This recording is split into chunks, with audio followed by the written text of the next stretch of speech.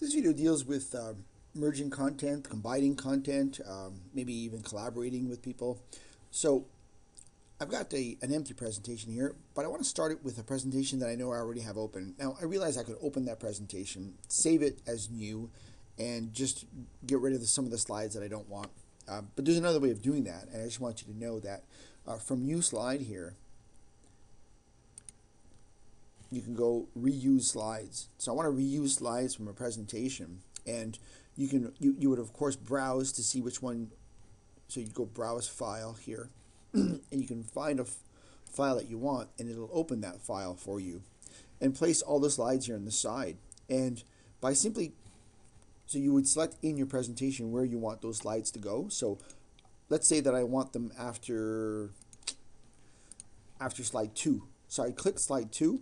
And then whatever slide I click here will automatically just come right into my presentation. So I'm just clicking once, and I got that one, and I got that one, and I got that one, and I got that one. So there you go.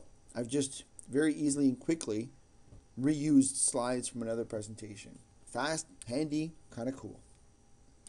Next situation, I've been working with a colleague. We've been working on a presentation together.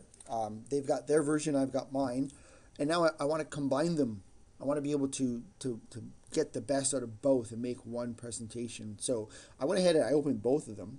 But now the first thing you need to understand is that you can view this in such a way that you can see both, very much like Word. So I'm going to ask to arrange all now. So now I'm able to see both somewhat. All right. I'm going to get rid of my animation pane in this one. So I've got a view of both of those presentations, more or less. And here I can see that one of them is called annual meeting, with the other one's called company meeting. So there are already, I can see some differences. So now that I've got them open, I want to open something called revision pane. All right. So now when I go to compare here, it's telling me that I need to open the file that I want to compare it to. So I might have jumped the gun here. So I'm going to go ahead and close 5.1b and go to compare. And this is where they want you to open the second file. So that's fine. And now it's launched this revision window. So now from this revision window, I can now see what's going on in this presentation. So right now, in this first slide, I have annual meeting here. And it's also telling me that the theme is different from the other presentation. So wherever you have this little symbol, it's letting you know that there are changes to be made here. All right. So up here, it's telling me that the theme is changed. So if I click on this, I can click to accept the change, and that's been done. I can also reject the change, and then it goes back. Okay, so you can do either one, and you can even go back and change after you've changed it. So here on slide 1, I can see I'm on slide 1. I can see, okay, what's going on with this one? And now it's asking, do you want to choose all changes, right? And it's saying it's going to insert company and delete annual. So if I like that one, I would do that, and that's done. Okay, if I want to reject it, I can hit reject, right? So you have, those are your two choices. You can accept or you can reject. Now I like to accept right from here so I can see exactly what's going on. Details right here, which I like. So I'm going to accept that one. And now I can go to the next slide, and it's telling me what's going on with this slide. So here it's showing me that it's inserted, it's deleted, and it's inserted something else. So you would go through this in a meticulous fashion and either accept or reject things, right? So if you accept it, you go, and then you can go to the next one. And you would work your way all the way down the presentation. Inserted hour. There we go, review of hour progress. That's good. And then I can go next.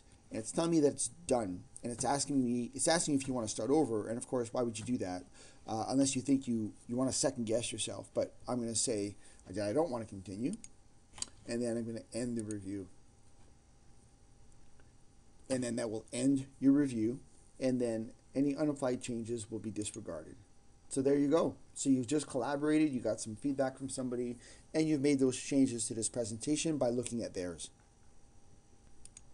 If you want to do something a little bit less drastic, you can look at somebody's presentation, and as you're going through it, you can put some comments in here.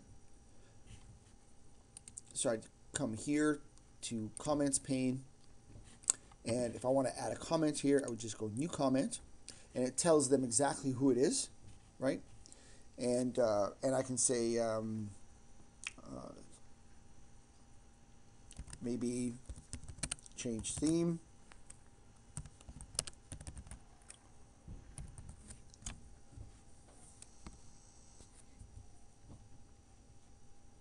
And now you see the little comment box right here.